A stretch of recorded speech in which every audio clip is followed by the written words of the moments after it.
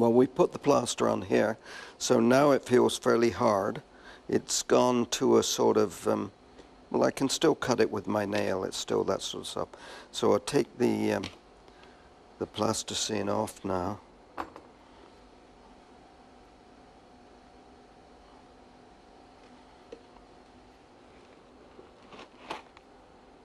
There we go. And I'll just see if I can show you the inside before we start.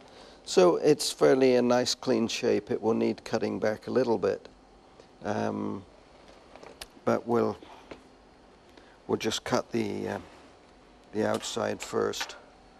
Kitchen knives, of course.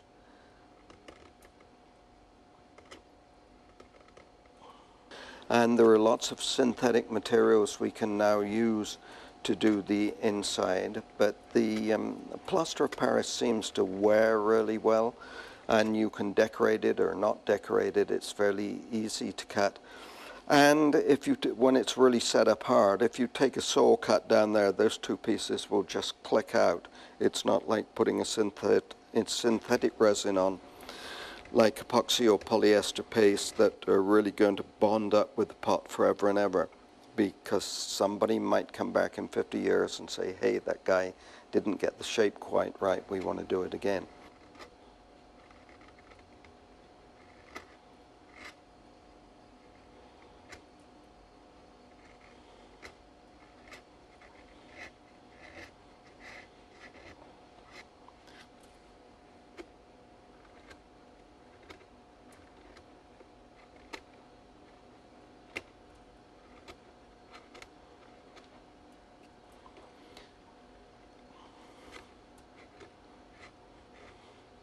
The important thing, of course, is not to slip and cut the pot. And yeah, I really have my knives really quite sharp.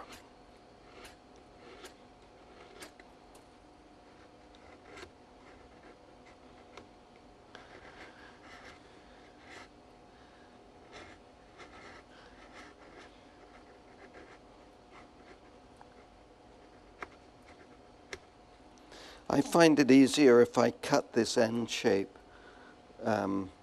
into there's a curve in here, and I find it easier if I do that before I start on this.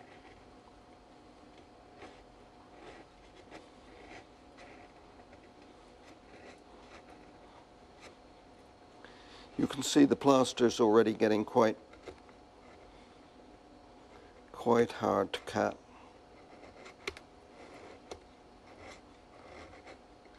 It's absolutely critical not to let it get really hard, because you make a lot of dust everywhere and you don't get such a nice finish as we can get on this cutting at this state.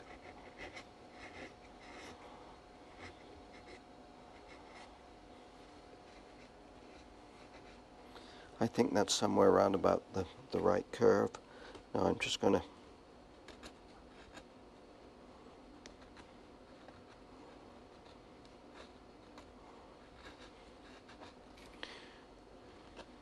we can, of course, cut this down with a file.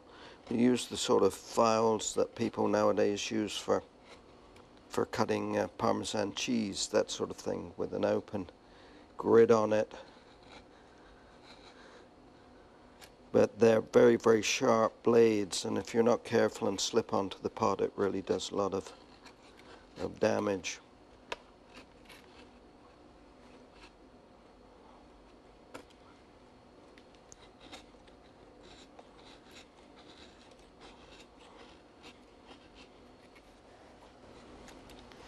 I like using a kitchen knife with a curve that goes away from a traditional knife shape rather than a straight blade. With a straight blade you tend to dig in to the pot, but with this it's always, you've got the curve going up, so if you're careful you don't get to a position where you're actually cutting the pot.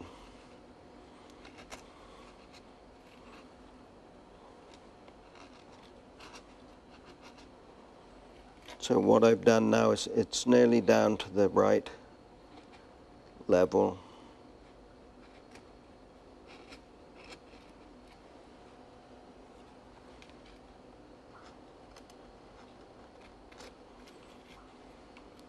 And I'll just trim up this edge.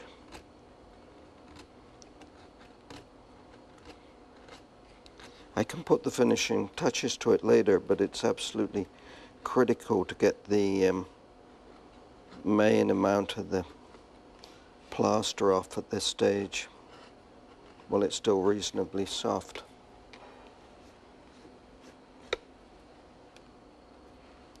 The other important thing is in cutting plaster, there's a tendency, because it's just the way people work, is to make it very accurate in shape, a continuous curve and a beautiful line when you cut it. But of course this pot is handmade and it's very irregular.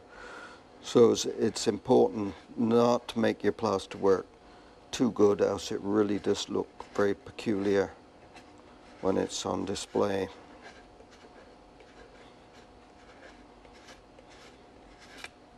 Smaller pieces of plaster like this, we can really match up the pot exactly and perhaps even put some of the decoration on, because there's absolutely no doubt about what shape the pot was here. It's this curve continued around here in sort of castellation.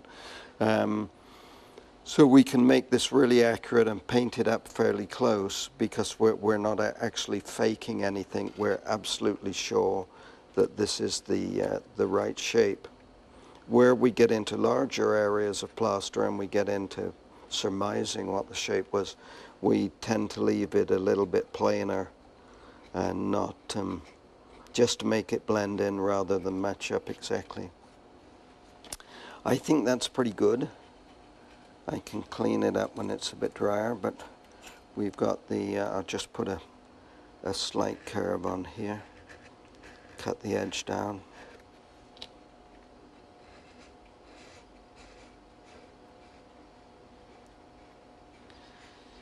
It's really important to develop a good eye for pots, so you can and hold the knife very firmly so you can get a really nice line. So that's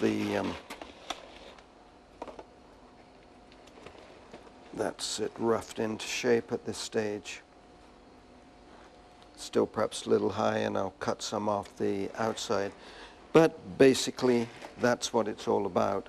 It's important to clean off this this wet plaster at about this stage, and to brush it all out. Brush it first, never wet it first, and then go over the plaster with a damp cloth. So I'm going to have to repeat what I did again on the outside. You can see the plaster came through a little deep. I guess the plasticine had pulled away from the pot, and it's allowed the plaster to come through a little more than I wanted, but it stopped it running all over the pot. Of course, when we use a balloon to blow up inside, the balloon actually clings right up closely to this. But all I'm going to do with this is just to bearing in mind all the time that we're dealing with a very, very fragile pot that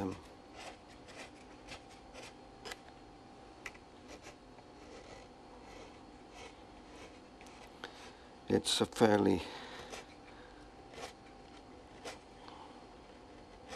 smooth edge on the inside. It's not rounded so much as it is. I hope you can hear the sound of the knife on the plaster. In about an hour's time it's really going to get too hard to cut. And now I've taken the plasticine away from the inside, it allows the moisture to evaporate out of the plaster very rapidly.